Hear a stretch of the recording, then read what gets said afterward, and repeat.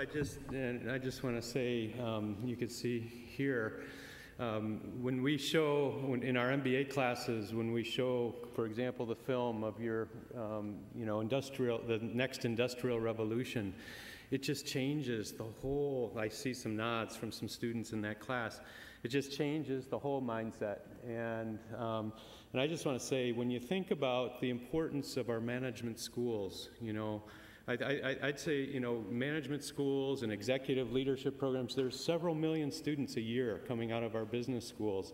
These are the millions of students that are going to be shortly making the billions of decisions that end up, in some sense, adding up to where our world goes. So I just want to say thank you for joining us, because I believe that this is one of the most important leverage spots that we could begin to approach the kind of design thinking that you're talking about, where, design is the first signal of human intention. The models you give us on economy, equity, and equality, more good, not just less bad.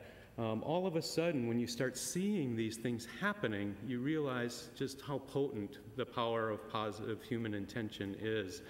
And I loved today that I hadn't heard before this whole idea of how many of us are indigenous, and I just thought about how that changes that intention. I was in a discussion with Rodrigo Lores, one of the great CEOs in Brazil, and he was talking about social responsibility, and the group was struggling with that language. They said, is it responsibility for the whole? And then someone said, the word responsibility is wrong. It's intimacy with the whole. Aha, that begins to change all of it, that consciousness and the intention that you talk about. So please join me in thanking Bill McDonough for joining us.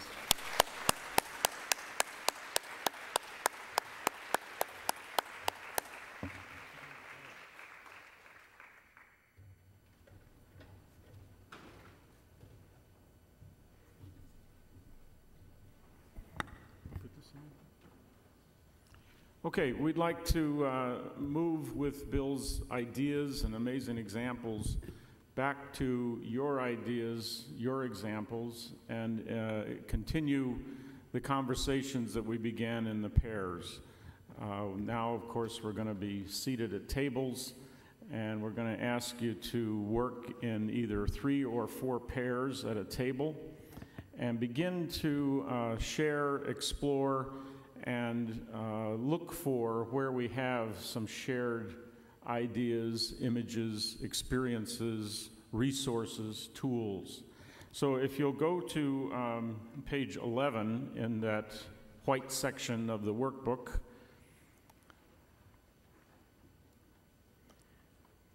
I'm going to quickly just overview the suggested structure for the next half-hour discussion. So the first thing we're going to do is ask each of you to introduce your partner to the table. And the way we hope you would do this is to simply share 1 or 2 highlights from your conversation. Any moment during your conversation before Bill's talk that jumped out at you, that attracted you, that inspired you. And so it's that kind of an introduction. It's not the typical, well, this is so-and-so when they work here, but what did you learn about them or how did you experience them in the conversation? Just 1 or 2 highlights, and everybody would introduce their partner, so that would be maybe the first 5 or 10 minutes of your discussion. And then we'd like you to go deeper into the 4 questions. Each table has a number on a colored card, and the colors will designate which question we'd like your table to focus on.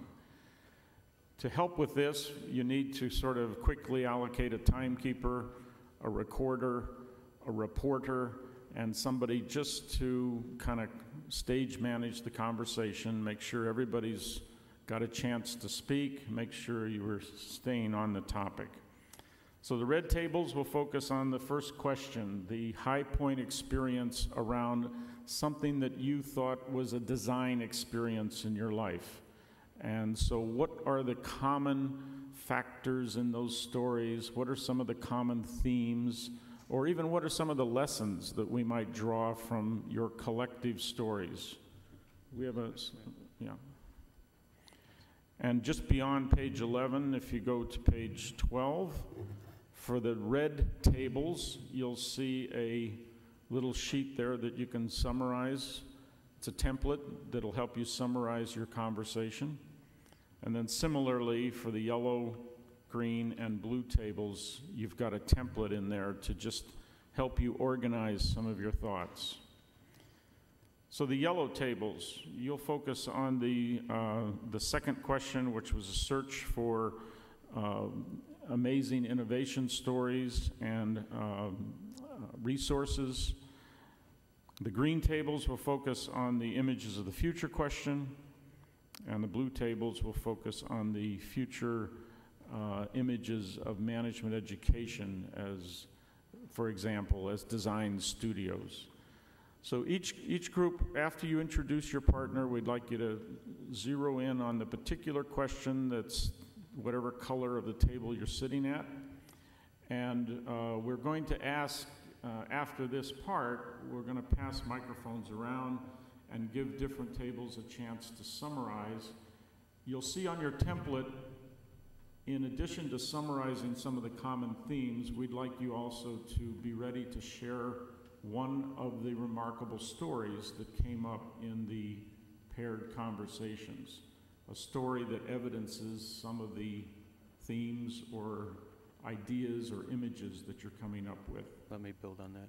Yeah, let me build on that. It's a little bit different assignment for each group. So the red groups, we do want you to come back with some narrative, some story, not just a list, but one of the powerful stories from your group.